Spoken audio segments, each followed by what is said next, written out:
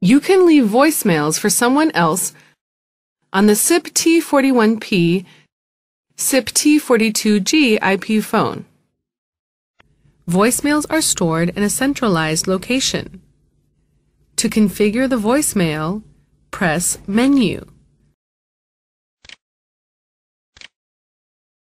Select Messages.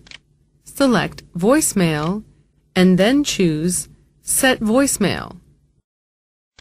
In the related account, press the 123 soft key to select the proper input mode and enter the voicemail access code, for example, *86.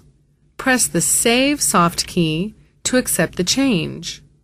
When a voicemail is received, the phone will play an alert tone, the power indicator LED will flash red slowly, and the LED screen will display both a voicemail icon and the message New Voicemail. To check your voicemails, press the View key or Connect soft key and then press the Message key to dial out the access code *86, whereby you can listen to the voicemail. To view the voicemail via the phone user interface, press Menu.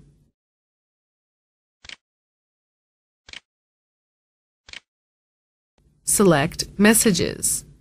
Select Voicemail, and then select View Voicemail. Press Connect to listen.